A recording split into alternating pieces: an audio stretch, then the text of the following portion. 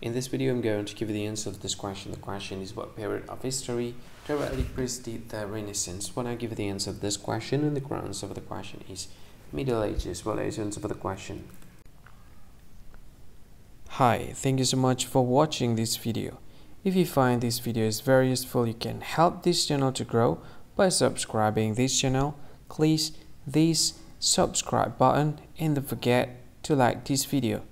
And if you find this video is not really good, or you don't really like this video, or you kind of feel that it's a little bit offensive or something like that, you can click this one, dislike button. You can do that anyway.